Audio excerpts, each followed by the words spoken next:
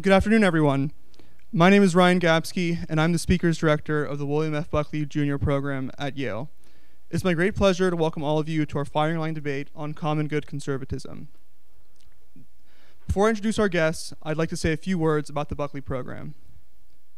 The William F. Buckley Program is an organization dedicated to promoting intellectual diversity and open political discussion at Yale. We have hosted lectures, dinner seminars, firing line debates, and an annual conference every year since 2011. Our over 400 Buckley Fellows have a wide range of political beliefs, but they all stand united against the formation of a liberal-only echo chamber on campus. By providing Yale students with a forum to engage meaningfully with serious conservative thought, the Buckley Program has become an institution on Yale's campus and a symbol for a more open and more representative political atmosphere. Especially at a university where the mission is the cultivation and creation of new knowledge, Buckley Fellows believe that all perspectives must be heard and examined in good faith. You can learn more about the program and how to become a fellow on our website at buckleyprogram.com. Now, it is my great pleasure to introduce our moderator and two speakers for today's debate. Dr. Gregory Collins, our moderator, is a lecturer in the Department of Political Science and program on ethics, politics, and economics. His book on Edmund Burke's economic thought, titled Commerce and Manners in Edmund Burke's Political Economy, was published by Cambridge University Press in 2020. Greg's scholarly and teaching interests include the history of political thought, the philosophical and ethical implications of political economy, American political development, constitutional theory and practice, and the political theory of abolition. Josh Hammer is opinion editor of Newsweek, a research fellow with the Edmund Burke Foundation, counsel and policy advisor for the Internet Accountability Project, a syndicated columnist through Creators, and a contributing editor for Anchoring Truths. A frequent pundit and essayist on political, legal, and cultural issues, Josh is a constitutional attorney by training and the co-host of two podcasts, Newsweek's The Debate and the Edmund Burke Foundation's NatCon Squad. An outspoken conservative, Josh opines on conservative intellectual trends, contemporary domestic and foreign policy debates, constitutional and legal issues, and the intersection of law, politics, and culture. He has been published by many leading outlets and has also had legal scholarship published by the Harvard Journal of Law and Public Policy and the University of St. Thomas Law Journal. Mr. Hammer will be debating in the affirmative for today's debate. Dan McLaughlin is a senior writer at National Review Online and a fellow at National Review Institute. He was formerly an attorney practicing securities and commercial litigation in New York City, a contributing editor for Red State, columnist at the Federalist and the New Ledger, and a baseball blogger at baseballcrank.com, bostonsportsguy.com, the Providence Journal Online, and a contributor to the Command Post. His writings on politics, baseball, and law have appeared in numerous other newspapers, magazines, websites, and legal journals. Mr. McLaughlin will be arguing in the negative for today's debate. Regarding the format of the debate, I'll turn it over to Professor Collins for some brief opening remarks, and then each of our guests will begin with 5-minute opening statements, after which they will both have 2 minutes each to respond. I'll turn it over to Professor Collins to moderate, and then he'll ask some of his own questions and take some from the audience. If you're interested in asking a question, please raise your hand and we'll get this mic over to you.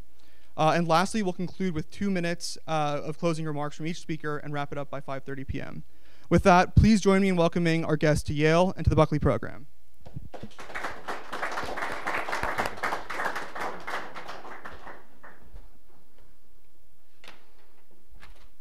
Thank you for that introduction. Can you hear me from the back, or should I take my mask off? Or can you hear me well? Good. Great. Yes, you can see my bright smiling face. Welcome to today's debate. To cut to the chase, this debate on the meaning of conservatism, whether it is oriented towards a common good or not, in my judgment, has been probably the defining debate among conservative intellectual thought the past few years, 3, 4, 5 years. And it has challenged really many of the presuppositions of conservatism, in particular its libertarian and classical liberal strands that have emerged and were popularized by Milton Friedman and Friedrich Hayek and other classical liberal thinkers. And these two thinkers here have been at the forefront of this debate and have eloquently defended different forms of conservatism, common good conservatism and not. I'm very much looking forward to hearing them articulate their thoughts on this defining debate that has characterized conservative intellectual discussion in the past 5 years or so. So with that, I'll open up to opening statements. Okay, great. So look at the time, 4:38. Okay, so trying to keep a rough track of time here. So thank you guys so much for having me. Really my first time on Yale's campus, kind of surprisingly. I didn't grow up terribly far from here, but have not had an opportunity to be here before. It's obviously a beautiful campus. I went to Duke for undergrad, so I think we kind of sort of modeled our campus after y'all, so it's kind of cool to see the original version here. Great to be here with Dan. I think we overlapped a little bit blogging at Red State way back in the day when Eric Erickson was editing there, so it's kind of fun to reprise that here for y'all. So look, the terminology here, we can be a little fast and loose with it. The way we phrase it here today is common good conservatism. To me, I kind of use that term in my own line of work somewhat synonymously or interchangeably with national conservatism, which is the precise formulation I think most closely identifiable with the Edmund Burke Foundation, where I'm a research fellow, where Yoram Hazony is the chairman. What this basically gets down to is whether or not, from my perspective, a more kind of forward-facing, muscular, more robust form of conservative governance is needed. And my basic contention here is twofold. And I'll try to do this extremely quickly because our time here in opening remarks is obviously very limited. But my basic contention, we'll tease this out in Q&A, is that the modern quote-unquote conservative movement in America, to the extent that's really existed in kind of the post-war formulation, going back obviously to God and Man at Yale, from Buckley himself, and the founding of National Review, the Heritage Foundation, kind of the notion of the so-called fusionist consensus that Frank Meyer famously promulgated, this kind of fusing together of kind of economic laissez-faire with a privately held kind of social, moral, or cultural traditionalism. My contention is that this has failed at worst or simply been unsuccessful to deliver actually tangibly conservative results at best. And likewise, the natural corollary of that claim is that it has failed, at least in part, because it has not actually embraced conservatism, but because it has actually embraced a form of right-leaning liberalism, as the professor alluded to just now. So real quickly, I think anywhere you look around, it is pretty manifestly clear to me that the modern conservative movement has failed. You can basically take virtually any issue.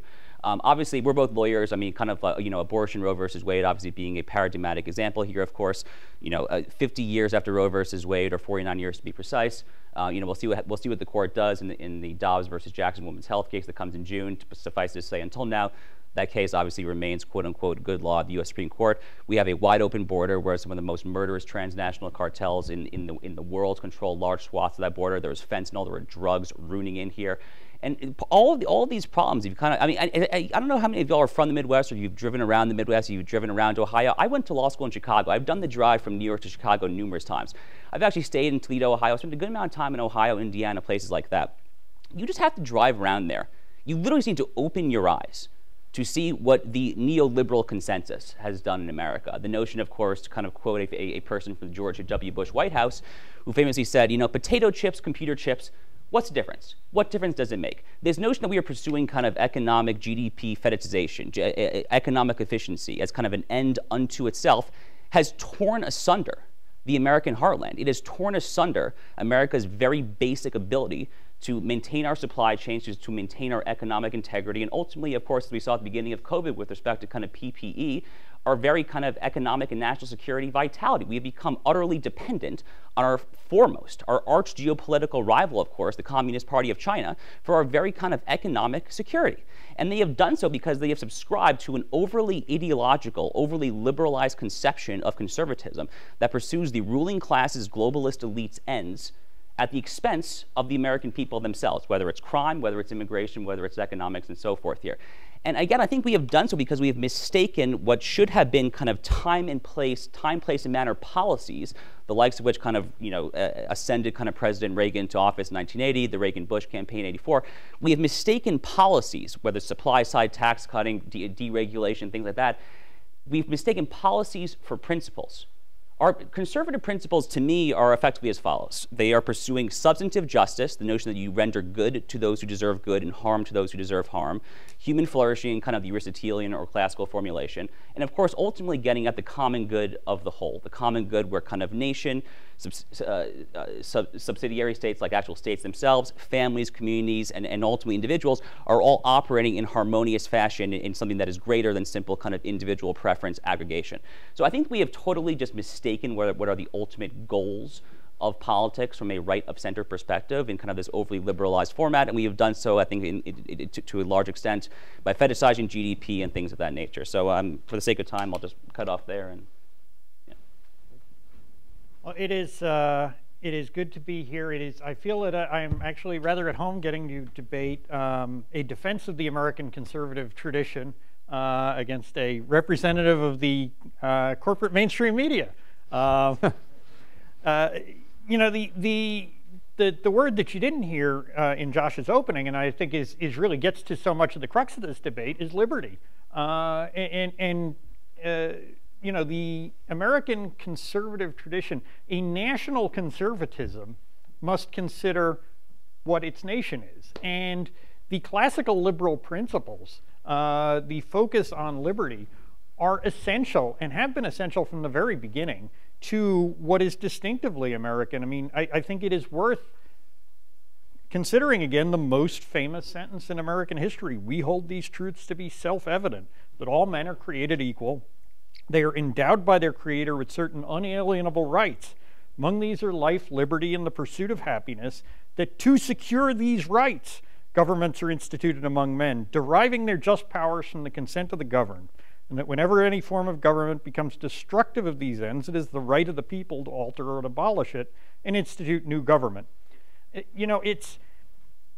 Those words, we're still quoting them 246 years after they were written, because the idea of liberty is so powerful in America and so deeply embedded in American culture and also in American conservatism. We actually, on the question of the relative role of liberty in the common good, and certainly the common good in some general sense, the conservative traditional virtues of tradition, order, authority, are all parts of the American conservative tradition. But we actually had kind of an experiment, if you will, a political science experiment here in the last 2 years in the United States of what would happen if you had a crisis that required people on the one hand to consider, both the utilitarian version of the greater good, but also the moral and virtue-based idea of the common good, of individuals being asked to sacrifice for the greater good. And that, of course, is the pandemic. Right? We were all asked to submit to all sorts of government authority in the name of the common good. And, those are reasonable requests at a general level, and certainly many people considered them reasonable. But if you looked around at the American right over the past 2 years, broadly speaking, the center right, conservatives, libertarians, Republicans, independents, all of that, I think it is fairly safe to say that their instinctive response here was not, well, tread on me a little bit. What you saw instead was a great flourishing of, the same sort of spirit that we saw, say, in the Tea Party movement 12 years ago, which is an instinctive desire for liberty, not only liberty of the individual, but also what it comes with in the conservative vision, which is liberty of the community, right? Liberty of the church, liberty of your businesses, liberty of the family. And so, conservatism is not an atomized libertarian vision of just the individual, right? It recognizes the role of, Burke's little platoons in society, but a fundamentally American version of conservatism sees that role of individual liberty with all of those things that are right there in that first sentence in the Declaration of Independence, right? The inalienable individual rights, the origin of those rights in our creation by God, the fact that those rights include individual liberty and the right to pursue your own vision of the good, and the idea that governments are democratic and based in the consent of the people because we trust the people.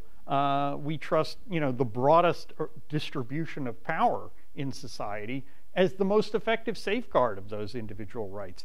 And, I would say that one of the things that separates, I think, what I view as, Reaganite conservatism, movement conservatism, Buckley conservatism, is a view of process as well, that process matters, rules matter, systems matter, and it's not just the substantive good. The substantive good is very important, but how we go about making decisions is enormously important. We have a divide between, I'll wrap up a little bit here because I think we can get into some of this, but there's a fundamental divide between, say, conservatives and progressives, and I think that this focus on kind of a guided vision of the collective a guided vision of the common good puts us a little bit away from the conservative position. The conservative position, as I see it, on our system is that the progressive vision is one of essentially supervised democracy, right? The idea that you get everybody in, everybody has their say, but then the people at the top of the system fundamentally decide which things are consistent with their principles and are allowed to happen and which are not, right? What words are allowed to be spoken and what are not. Whereas the conservative idea, the fusionist conservative movement idea, is fundamentally that the process matters, and we have a series of a deliberative process. We have a lot of speed bumps in the road before the people can finally be heard.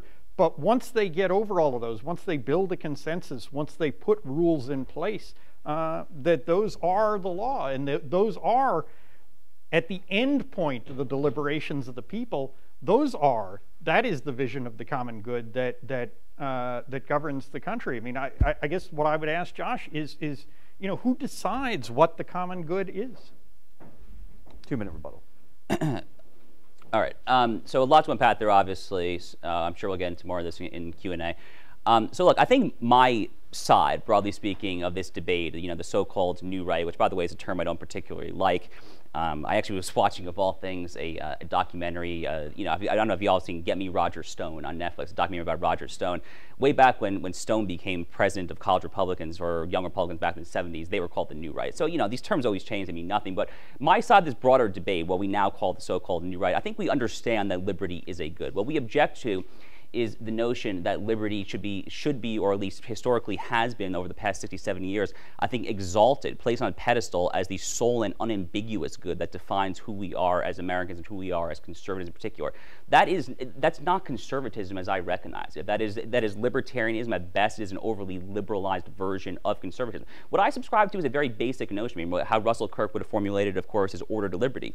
And my basic contention is that if you look at kind of the intellectual and historical genealogy of the post-fusionist, post-Frank Meyer consensus over the past 60, 70 years, we have erred way, way, way too much on the side of liberty. But the time now, when you look what's actually happening in America with family breakdown, with skyrocketing out of wedlock childbirths, obviously, with record-breaking opioid over deaths, with a ruling class that is so completely untethered from the interests of the common man, I think it is time to basically affirmatively legislate on behalf of the common good. And what that means is that legislators, administrators in Article 2, and yes, judges in Article 3, that's a separate side debate, should, in their day-to-day functions, pursue their constitutional actions within their own kind of independent constitutional spheres of influence with a mind to the common weal, with an eye towards solidarity, cohesion, ultimately, of course, national unity, and at the expense of idiosyncratic notions of individual autonomy. Now, look, on the COVID thing in particular, look, I flew up here today. Obviously, a judge did a very brave and heroic thing, and yesterday, kudos to her. It was wonderful to kind of breathe without this stupid freaking face diaper on. I love that. But it is possible to arrive at that conclusion, as myself, my friends like Sohrab Ahmari, and many others have done, on fundamentally common good-oriented paradigms. It's possible, of course, to arrive at the opposite conclusion, too. The common good is simply a framework for analysis. It's an analytical framework. It does not decisively answer every single minutia of policy detail here. But the point here is that if COVID had been a massively fatal disease, if we're talking about like a 15–20% fatality rate if you catch this thing and it's spreading like wildfire, then that's a pretty freaking strong empirical case that the common good is best preserved by very draconian lockdowns, mandates, whatever. That was not the case.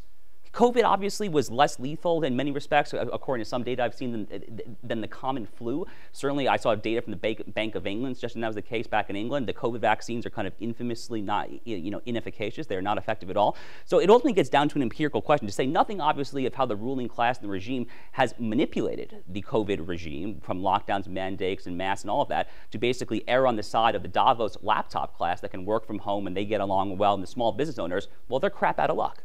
So there's very much kind of an element of class warfare going on in COVID as well. So I kind of arrive at all those conclusions through kind of a common good analytical lens, not through kind of a necessarily kind of, don't tread on me, kind of, get off my lawn Clint Eastwood lens.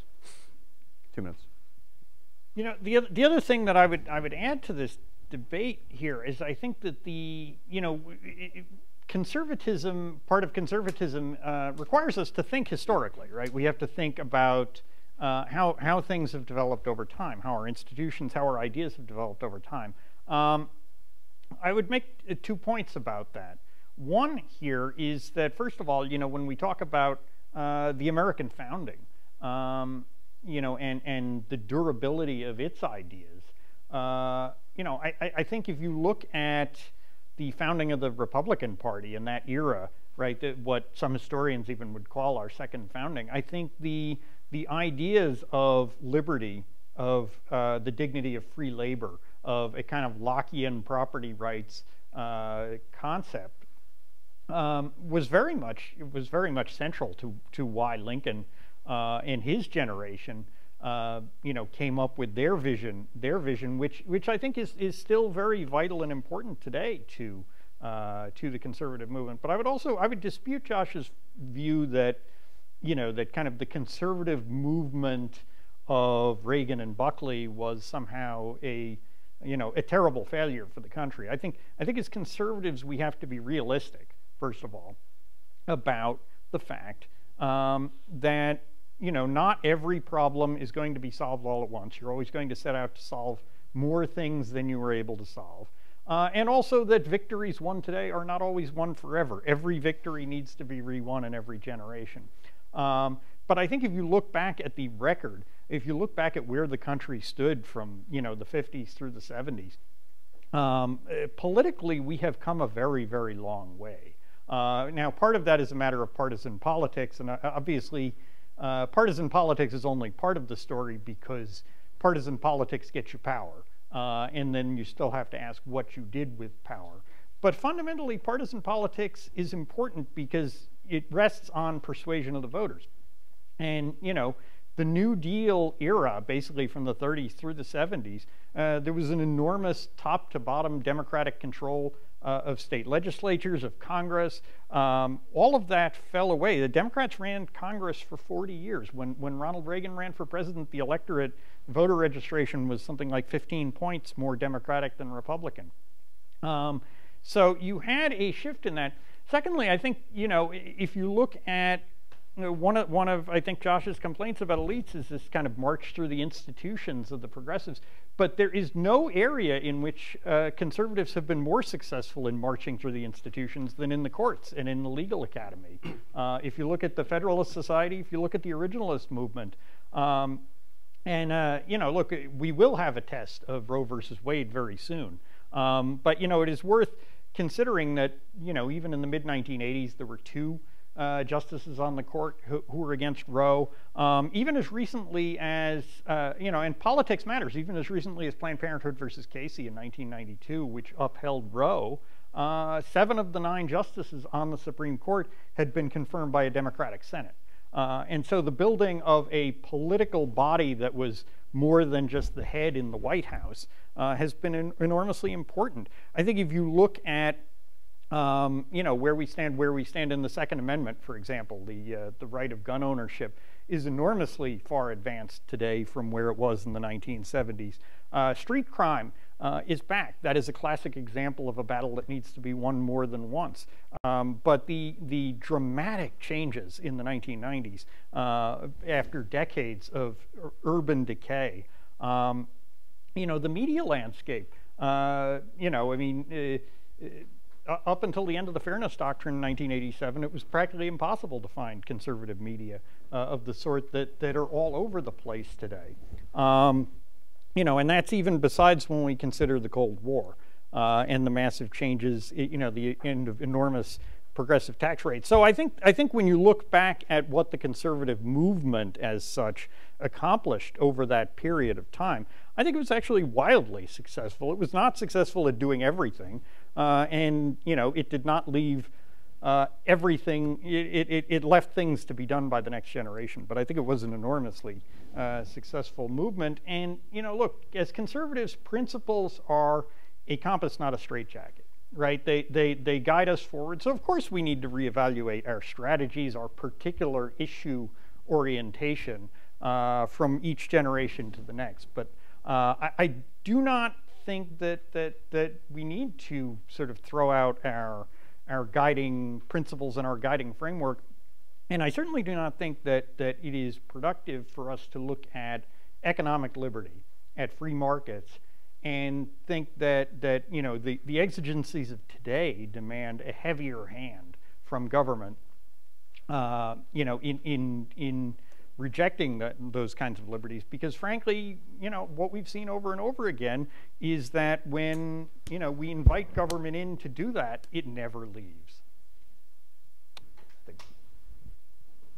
I thank you for those powerful comments and remarks. Allow me to pose a few questions that I have based on your comments here today, your previous work, and then we'll open to the audience. I read nothing into these. I'm a moderator. I'm a neutral arbiter in my position right now. Josh, forgive me if I'm wrong, but I don't know if you answered Dan's question about who defines common good conservatism. Literally speaking, is it legislators in Congress? Is it judges? Judges seem to be one aspect of that answer based on your writings. If so, then how can you reconcile that with a populist strand in national conservatism? It should be populists themselves who define the common good. You've done some scholarly work on how we understand that phrase, the common good, during the founding era. That seems to lean on the ideas of the founding fathers, going through the convention debates and so on. So precisely, who is defining the common good? That's my first question. Second question, in terms of the common good, progressives, of course, also have a vision of a common good, right? And in fact, correct me if I'm wrong, a progressive liberal, dare I say Marxist critique of neoliberalism, free market capitalism, Milton Friedmanite and Hayekian thinking, does not overlap to some extent with what you're suggesting. If so, then I guess the implications are politically, can a common good conservative align themselves with some of the interests of the progressive left? Or qualitatively, are there some distinctions that should remain separate between a progressive conception of the common good and a national conservative conception of the common good? Final point for you, to what extent do the social pathologies that you appropriately outlined, are they extent of too much economic liberty, as we say today, or not enough economic liberty? So to put my libertarian, classical liberal, Milton Friedman, Hayekian cap on, well, social pathologies, unemployment, breakdown of the family, do they not impact, or were they not impacted in some way by excessive regulations, excessive overly generous unemployment benefits, social insurance programs, and so on, the arguments that we're familiar with? In that sense, is not market capitalism not a cause of, but actually it's a possible remedy to mitigate the some of the social pathologies that you mentioned? For Dan, oh, I'm sorry, yeah, go ahead, yeah. I have questions for you, but yeah. Okay, I'll try to remember all that. It's a lot to take in, obviously. Okay, so to your first question, who defines the common good? I think that's I think that's somewhat of a straw man, with all due respect. I think that's in no point do I think that anyone has to singularly kind of come down and kind of Moses from Sinai with the tablets fashion and say this is the common good. I mean, obviously, you know, on that point though, I mean, everyone who has their own kind of their own individual religious faith or kind of ethical tradition will have his or her own conception of the common good. My claim is merely that every constitutional actor in our government, and here obviously in America we have both national and state level actors, we have kind of Article 1, Article 2, Article 3, congressional, executive branch, and judicial actors. They all within their well-delineated kind of separation of powers, checks and balances, kind of curtailed spheres of constitutional action should be pursuing their individual roles with an eye to the common good. So a lawyer for a United States senator should be advancing legislation, you know, both from a policy-making and kind of an analytical perspective of Congress's Article 1, Section 8 enumerated powers, with an eye to the common good, with an eye to what the preamble of the Constitution would refer to as kind of the general welfare, the common defense, a more perfect union, things like that. In Article 2, administrators should also, to the extent possible, be doing their kind of day-to-day kind of bureaucratic work with an eye to the common good. And yes, judges should be kind of interpreting the Constitution from an originalist perspective, but ultimately through an analytical prism of the common good, which I root primarily in the preamble of the Constitution. So it's not that one person has to define it. It's that every actor must necessarily be acting towards that end through their individual spheres of influence. The second question, which is kind of the populist question, you know, look, my good friend Roger Kimball had a great essay on Buckley and populism literally 2 days ago, actually, at American Greatness, so this question is quite timely. You know, look, I mean, I think, you know, Buckley obviously being, first of all, kind of the eponymous name of this program, but obviously also kind of like the founder of the modern conservative movement in many ways, if you will. Look, I don't think that he would have abhorred kind of a lot of this modern populist sentiment. I mean, one of his most famous quips, obviously, as Roger aptly points out in his American Greatness essay, is, of course, kind of his famous bon mot that he said up in Harvard about kind of how he would rather be governed by the first 2,000 names in the Boston, Massachusetts phone book than the 2,000 members in the Harvard faculty lounge. That is a very, very, very populist sentiment. I think kind of some level of populism, some level of kind of skepticism or even kind of outright hostility to elites is very much ingrained in the DNA. Dan has properly signed the Declaration of Independence, which I also love. I'm born on Abraham Lincoln's birthday. No one worshipped the Declaration more than Abraham Lincoln. But if you kind of go back to that sentiment, well, they were deeply populist insofar as they were trying to kind of rally the masses against authority, against King George III. So I think some level of populism has kind of always been there, especially in modern American conservatism. And what is God and Man at Yale, if not kind of a populist, anti-elitist manifesto? I think it is absolutely that.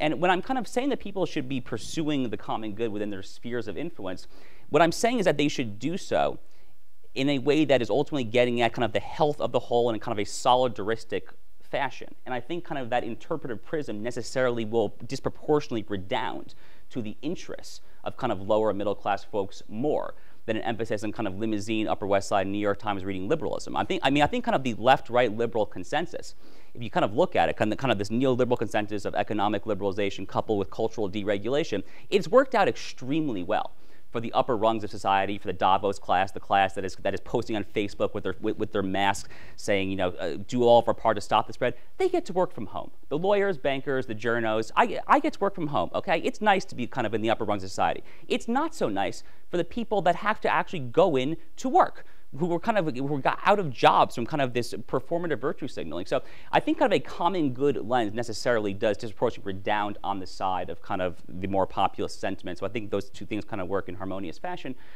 To your third question, if I remember correctly, the one about social pathologies.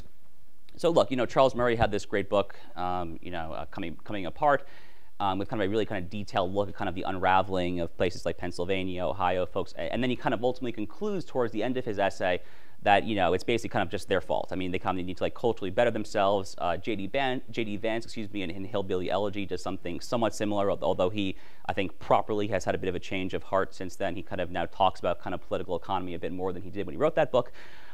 Look, certainly some of that is true, obviously. I mean, obviously a lot of this is kind of a cultural issue, but there is absolutely, I think, more that government can and should be doing. Look, I was in Budapest, Hungary 2 months ago. I spent time with Prime Minister Orban.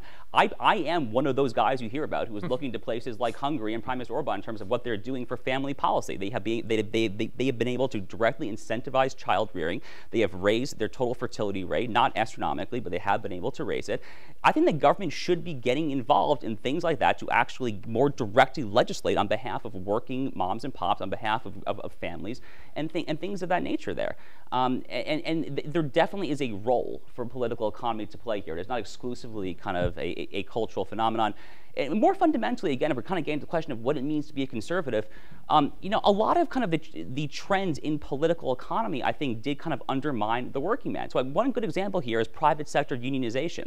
There's no obvious reason to me that conservatives should be so manifestly opposed, in theory, to private sector unions. Obviously, kind of in the pragmatic reality we live in, the AFL, all the major unions are total Democratic donors who hate our guts and probably want us in gulag. So I'm not suggesting that we should go and support them. But in theory, on kind of like a political theory and economic theory chalkboard, you can literally go back to the writings of Adam Smith and John Stuart Mill. I mean, paradigmatic classical liberals. They saw nothing wrong whatsoever with the idea of kind of collective bargaining for private sector workers. Public sector, obviously, totally different ballgame. Not going to get into that. But yeah, I do think that there is a role for political economy to play here, for sure.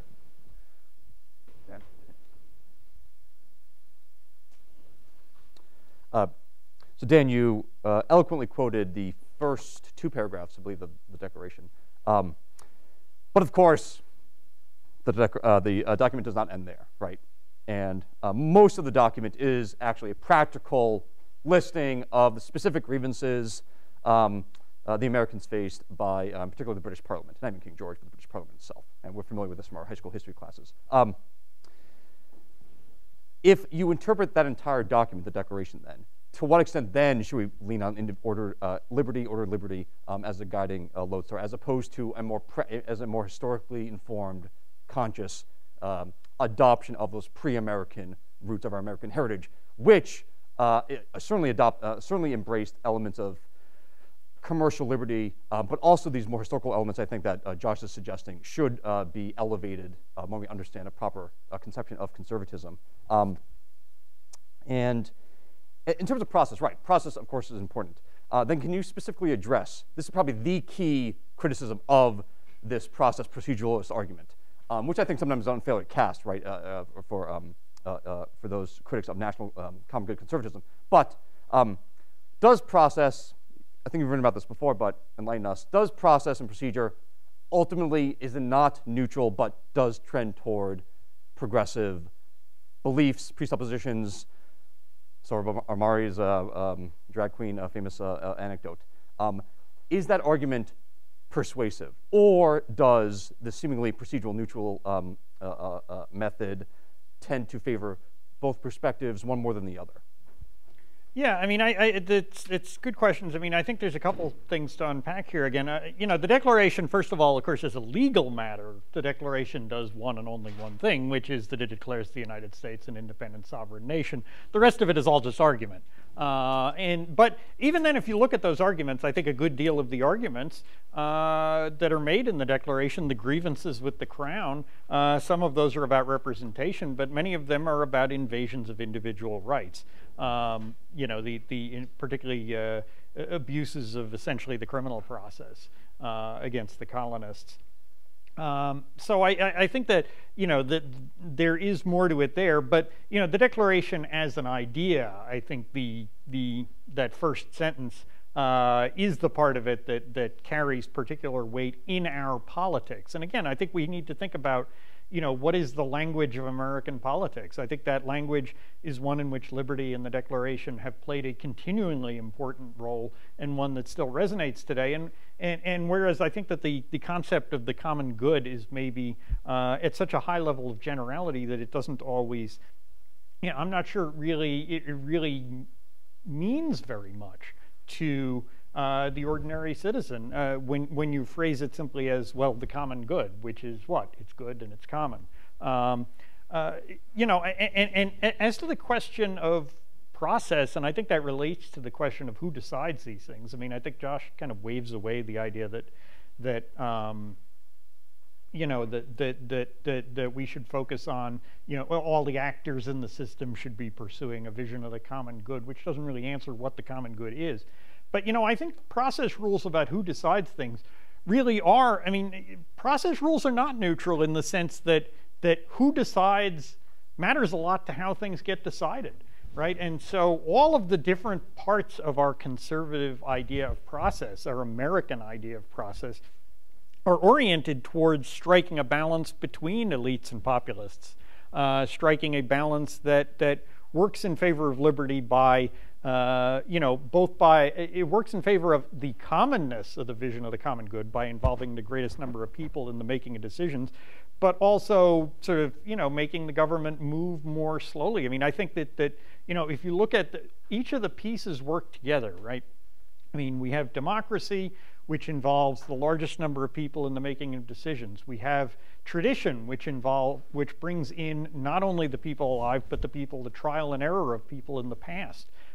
We have written law, right? So that we don't simply have, we were the first nation in history that gave the government a rule book it had to follow, not only protection of individual rights, but the distribution of powers. We don't simply have a purely common law system of justice in which judges decide what is the good. They are bound by the written rules.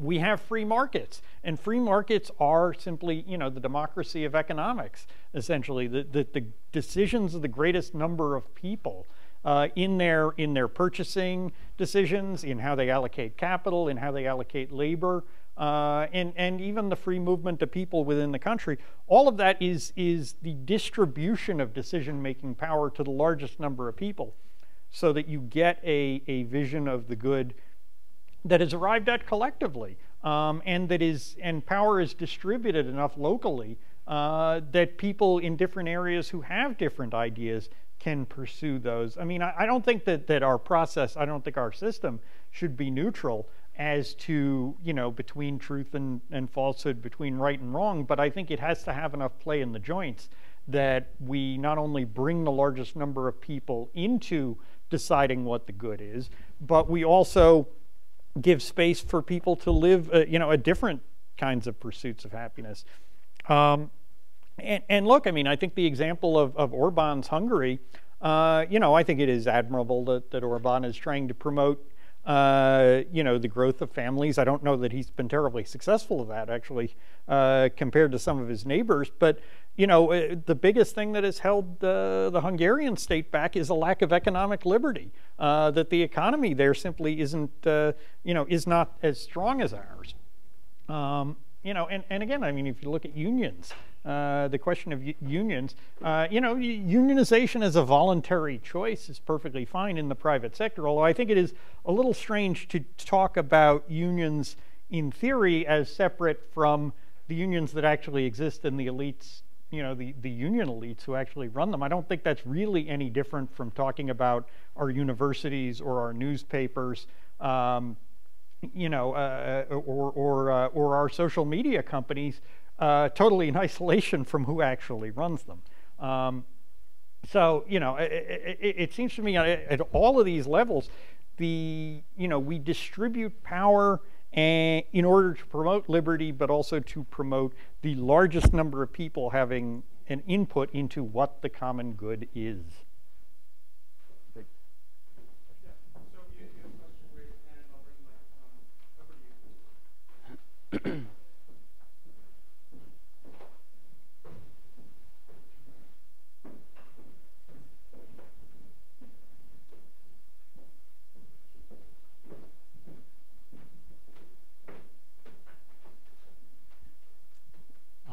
Thank you guys both for the debate. It was very interesting. Of course, a very important topic for conservatives today. This question is more for the gentleman on the affirmative. I may be misunderstanding, but it seems under the gentleman's framework that President FDR may be the best president ever. Is this false? If so, where am I misunderstanding? So I realize that you think this is probably a pretty cute gotcha question, right? So FDR pursued his own vision of the common good according to his own pre-existing analytical frameworks. He was very successful at doing so. I would argue that the best president ever is Abraham Lincoln, who pursued his vision of the common good in kind of a more kind of unified, solidaristic notion, and who, by the way, erred on the side of substantive justice and substantive truth over and over and over again, over kind of an overly rigid proceduralist form of liberalism, as encapsulated by his speech after the Dred Scott decision, his first inaugural address, where he famously said that he would not enforce the Dred Scott decision as it pertains to any party other than to Mr. Scott himself, because it was an egregious act he kind of shepherded through in 1862, Congress passing through the issuing passports to slaves in the Western territories in direct contravention of Dred Scott. So he was pursuing a substantively correct vision of the common good, which of course is rooted, as Dan would be the first to tell you, in the equality statements in the Declaration. I would source that, by the way, most foundationally in Genesis 1:27. I mean, it's nice the Declaration says it, but we kind of already knew that that was true. Yeah, look, I think FDR was very successful pursuing his vision of the common good, but his substantive vision of the common good is certainly not mine. I think that he was procedurally effective at doing so in very kind of rigid fashion. But it was a nice, cute gotcha question. I was going to follow that up somewhat with, like, the gentleman in the affirmative agreed that there's like an objective sort of vision of the common good, and he talked about in his speech about how like each sort of like politician and judges in their own sphere should be deciding the common good. How do we sort of like rectify what feels, at least to me, if I'm understanding, like a paradox? How is there supposed to be both like an objective good and we're kind of just like okay with everyone pursuing their own version of it? What is the alternative? Isn't this the other? The alternative is like the strongest form version of a values-neutral liberalism, which my interlocutor has even conceded is a lie. Yeah. Right. So like that doesn't exist. Like that literally does not exist. Like maybe in like some like political science class that someone took in middle school or high school, they have told you that like a true values-neutral public square, a true values-neutral economy, a true values-neutral constitutional order, a true values-neutral Hollywood, big tech, Wall Street, corporate, Fortune 500. BS. It's a lie. And this is the fundamental, this is literally, I think, the dividing line of this debate. Okay? The point is that quote-unquote American conservatives for the past 67 years have been fighting repeatedly with one hand tied behind their back because of this overly liberalized notion of what it means to actually suggest an affirmative vision of what they actually believe in the public square. They have at best, I think, fought to a draw on some contested issues. We have successfully, for now, fought to a draw on religious liberty. Religious liberty jurisprudence on the Supreme Court is not in a terrible place. It is not in a great place, but it is definitely not in a terrible place. That is probably the best that we can do. But over and over and over again, we have completely vanquished, or we have abandoned, I should say, the very notion of affirmatively putting our values in the public square. What has that resulted in? It has resulted, of course, in this Gramscian march through the institutions, which we see over and over and over again. My friend Chris Rufo is doing yeoman's work on a daily basis to expose the moral and ethical rot that is happening in classrooms and boardrooms all across America. And that has happened, not unilaterally, but at least due in large part to the fact that half the country has been told repeatedly that they can't so much as put a thumb on the scale as far as their vision of the good. The left comes in with their dystopian vision of the good, and they're very good at it, obviously. So. I kind of forgot your question, honestly, but I can just end that there. This is a question for Dan.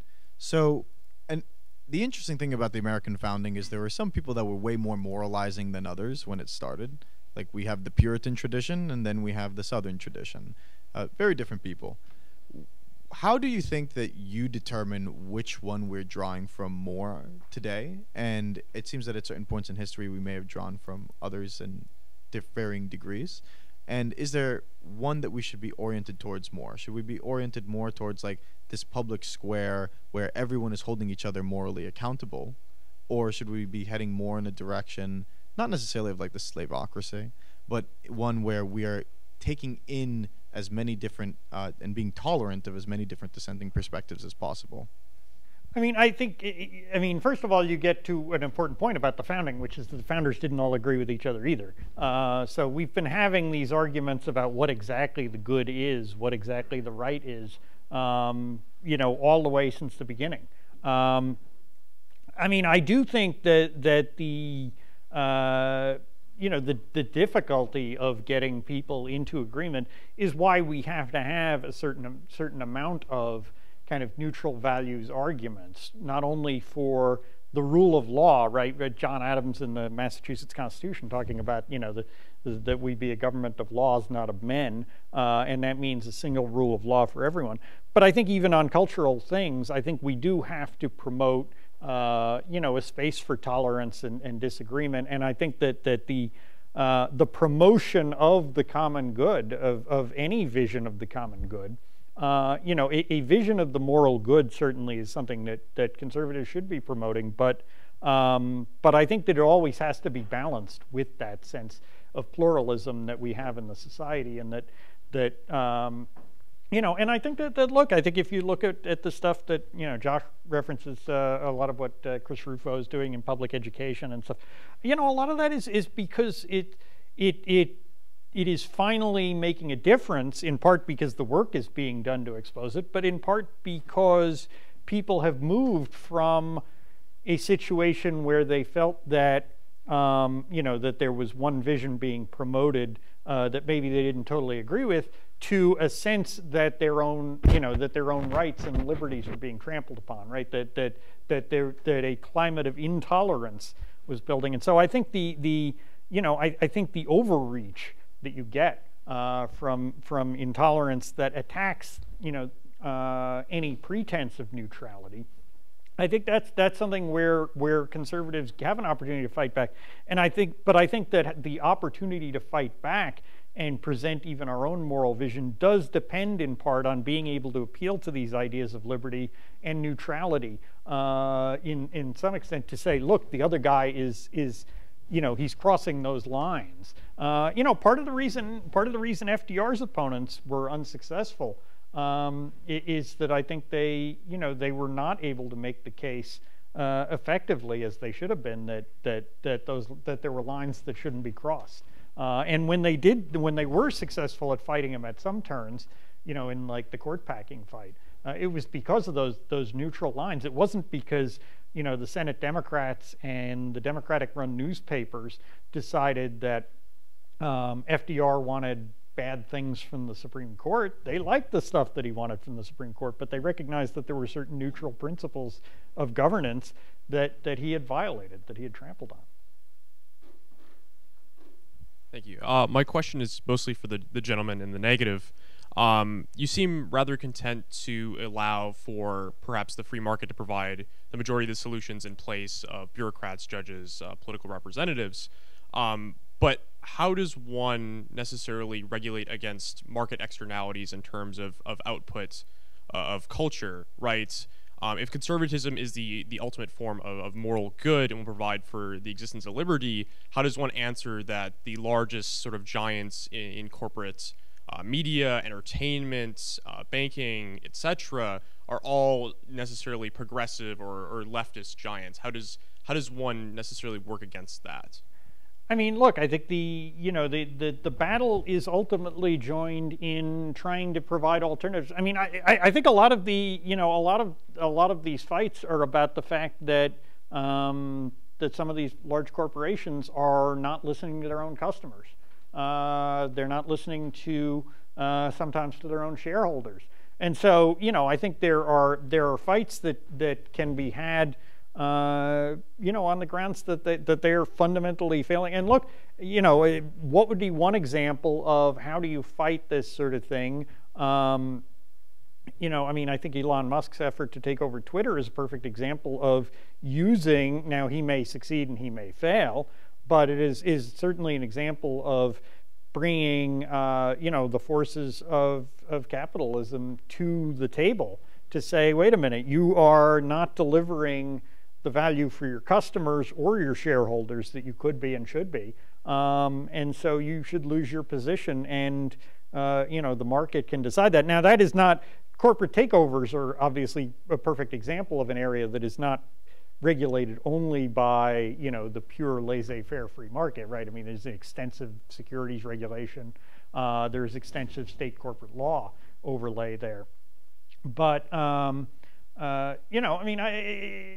think the cultural battles do need to be fought, and I think that but very often behind what appears to be market power is often the government with its thumb on the scales. I mean, if you look at woke capital, right, the banks.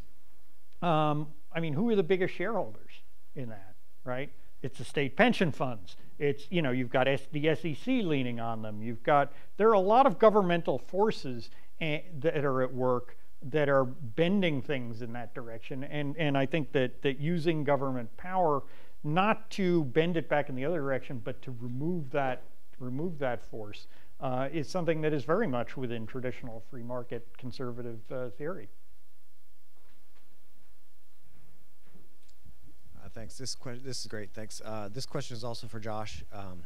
So you started off talking about abortion, the border wall, free trade. But I was wondering, wouldn't you have to say that like the open society, the free trade, all that, that's what's made us all incredibly rich. Even the poor on a global scale are quite wealthy. And also, just trying to understand common good conservatism. What's a proxy issue that you would say is like, if you believe in this, you're probably common good conservative? No, I mean the second is like an interesting question. I'll take that first. I mean, look, if you reject the lie of pure values neutrality in education and pedagogy, things like that, and then you should want to affirmatively use state power to just outright ban critical race theory and all of its all of its various manifestations, right? So there was kind of that 4 byline New York Times op-ed last summer. I think a Yale professor was one of the 4 who wrote it. David French was another, and so forth. They basically said, like, because we defend liberalism or whatever, like, we're not going to ban this. I mean, if you disagree with that, and you think that there is absolutely a legitimate role to outright ban toxic, civilizational arson from the classrooms, then you're probably closer to my side of the debate. Lots of other kind of, if you think that it's kind of use kind of one of the examples that got this entire debate started, 3 years ago. If you think that the government can outright ban drag queen story hour from public libraries because it is not kind of an unqualified free speech issue right there, you're probably closer to my side. Things like that. I almost forgot your first question though. Can you just remind me real quick what it was? Sorry, just that free trade, Oh yeah, okay. Yeah, look. So look, I think there's been a misconception here, perhaps, based on perhaps this question that I'm like here as like a Marxist or something. Look, I majored in economics in college. Okay, I've seen what neoclassical economics looks like on chalkboard. I worked in antitrust research before law school. I went to University of Chicago for law school because of its law and economics curriculum back in the day. I am very much a capitalist, but I'm a qualified capitalist. As Irving Kristol would have said, I'm a two cheers for capitalism kind of capitalist, because I recognize that capitalism, free markets, has been extremely successful and is fundamentally better than its chief and preeminent rival, of course, which is socialism. But at the same time, unqualified three cheers for capitalism, style capitalism, pursued as an end unto itself, where you are simply and singularly pursuing kind of GDP maximization, you are pursuing kind of efficiency in supply chains, trade, all of that as ends unto itself, you are going to corrode communities. You are going to corrode families. People are going to be displaced. Jobs are going to be ruined. Jobs are going to be outsourced. In the case of supply chains in China, we have literally given China the very rope to hang ourselves as it pertains to kind of supply chains. And the American founders, many of them were very prescient about this. I mean, go back and read kind of Alexander Hamilton's 1791 opinion on, or his report on manufacturers. He basically saw all of this coming, and a lot of them did.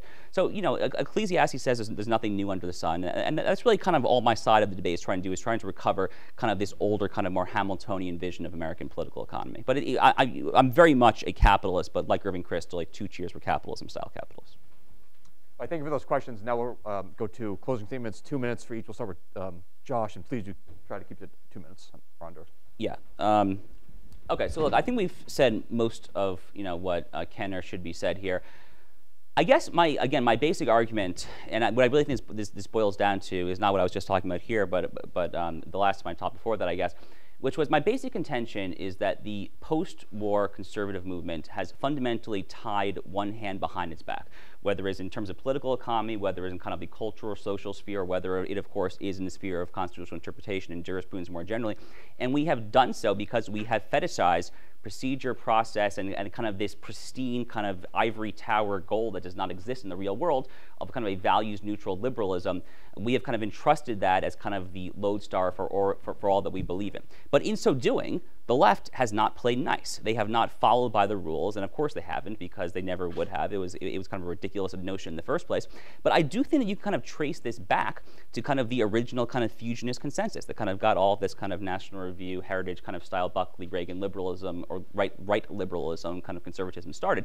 I mean, Meyer himself, Frank Meyer, famously said that, when he wrote his book or his treatise about fusionism, the social cultural component that he was getting at was to be private within the home. It was kind of this notion that in kind of the Enlightenment marketplace of ideas that our cultures and values would prevail over time.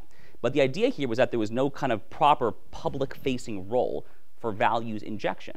And in that sense, it was kind of fundamentally liberal. And I think that's really kind of done drastic harm. From my perspective, it is no accident that, after the Engel versus Vitale Supreme Court case in the 1960s, which removed the Bibles from the classroom, now only kind of 60 years later, we can't even tell you how many genders there are. It's right there in Genesis 1:27, by the way. There's 2 of them. To me, these are no accidents. And we have done so, again, by kind of fetishizing kind of this values neutrality and just entrusting that kind of, the moral arc of history will bend towards our values. It's nonsense, and whether I think it's political economy, constitutional interpretation, or anything else in the public square, it is wholly appropriate, just, it is directly responsive to the magnitude of the morass that we're in right now to act with a thumb on the scale towards our eternal values. I'll start with a point of privilege here on Josh's answer to the last question about about whether or not we can ban untrue ideas from the classroom, and I think the answer is that and I'll tie this in a second, that when a public school teacher stands up in front of an elementary school classroom or a high school classroom, that is an agent of the state, a paid agent of the state on government property, proposing an orthodoxy to children, to a captive audience of children. I don't think there's any need for us to pretend. I don't think that value neutrality of any kind requires us to pretend that we have nothing to say for that. That is exactly the sort of thing that the democratic process should supervise. And in fact, I think a lot of the problem with public education is a lack of proper democratic supervision. But that gets us back to the question of who decides things. Rules and order, rules and liberty go together, because ultimately, you know, as conservatives, we are the people who believe in rules. We do, and we are able to promote our vision of society in large part by showing that we are the people who recognize pluralism, who recognize the value of rules, and who recognize the importance of democratic input into the making of decisions. So, you know, this is not an idea that there's a pie in the sky, perfect neutrality, or, you know, a frictionless universe. It is a recognition that, you know, that individual liberty matters, that rules and order matter, including their ability to be neutral and fair to everyone in society. And, you know, it's not fighting with one hand behind your back to be the grown-ups in the room, to be the people who recognize that law matters, that how we make decisions matter, and that liberty, economic liberty, matters every bit as much as, you know, as other kinds of liberty, because that is what gives you the power as an individual to do your own thing with your own family. And with that, we'll close today's debate. Thank you, Professor Collins, Mr. Hammer, Mr. McLaughlin, for joining us, and a special thanks to Professor Vallis for serving as our faculty sponsor. Thank you, everyone.